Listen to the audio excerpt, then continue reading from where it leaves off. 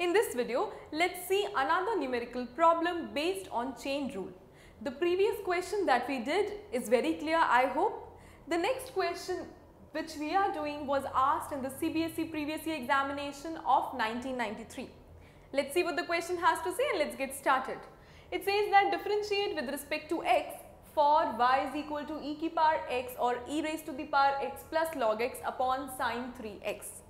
As you can see, the numerator has two terms, the denominator has one term. So it is numerator upon denominator. That means the quotient rule that we have to apply.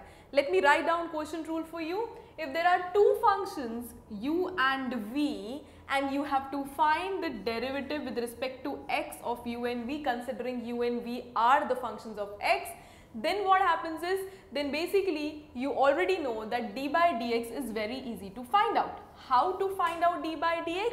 It says that in case of two functions u and v, you can directly go by u dash v minus uv dash whole upon v square.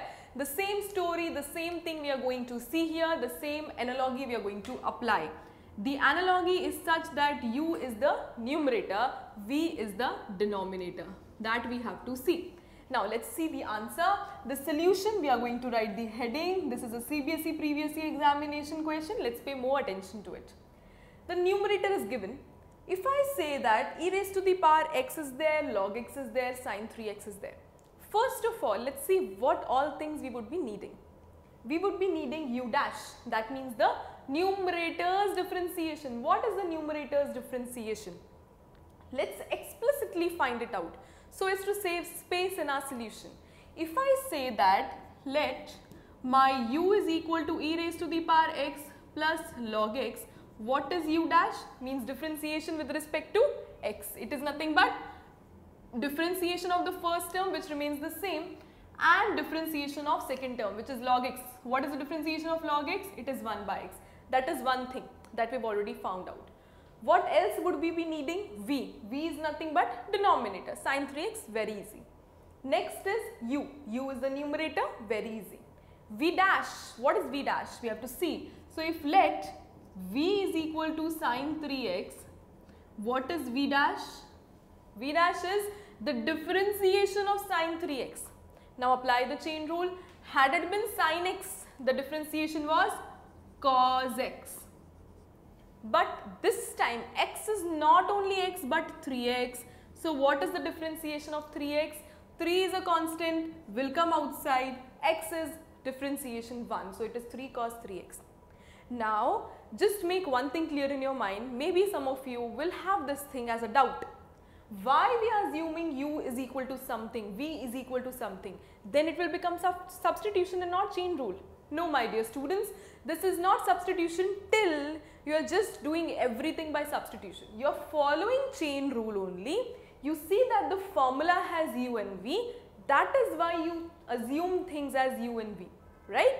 Because you write the formula in the examination. You write using this formula, right? So you have to make it clear to the examiner or the paper checker that yes, I have assumed u as this, v as this. That is the only reason we are assuming u is equal to something, v is equal to something, right? Now, v square is already done. Now, let's see the differentiation. So, it is if y is equal to this, my dy by dx by the formula is u dash v. What is u dash?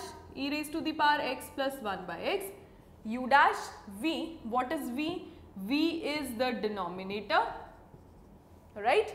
Minus uv dash. What is u? E raised to the power x plus log x. What is v dash? 3 cos 3x whole upon v square. So whole upon v square. I hope this makes sense. Now one more thing to be made clear, that dy by dx, the equal to has to be made in alignment with the upon sign. So it is better you write it that way, right? Now, any things can come out as common. If yes, please do take it out as common. You see that we have e raised to the power x both the ways. So you can take it common. If you do not want, you can even leave this as answer, but it is better to simplify. So you take e raised to the power x as common from everywhere. And let's open up the terms first so that things becomes clear for you. The first term is this. The second term is something like this. The third term is something like this. And the fourth term, see, minus, and here also minus. So it is something like this.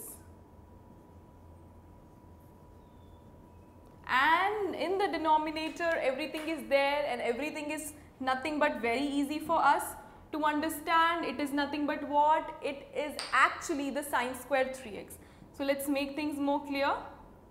3 log x cos 3x, and this had nothing but x in its denominator, and let's make upon. The upon shows that we are basically going for the division, and it is sine square 3x.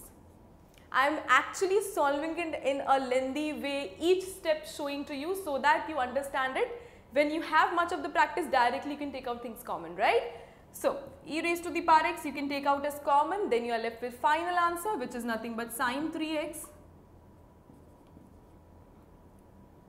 minus 3 cos 3x, then is minus 3 log.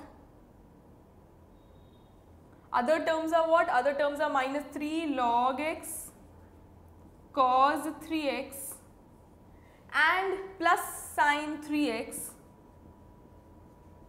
upon x. And since this is only simplification, everybody will have their own ways. Some people will not take e raised to the power x common, maybe they will take sine 3x common. Even that is very fine. The final solution should be such that, the answer should be such that it should be in the simplest possible manner. So this question was question number 2 based on chain rule. I hope you learnt it clearly, and stay tuned for the next video which also shows chain rule question number 3.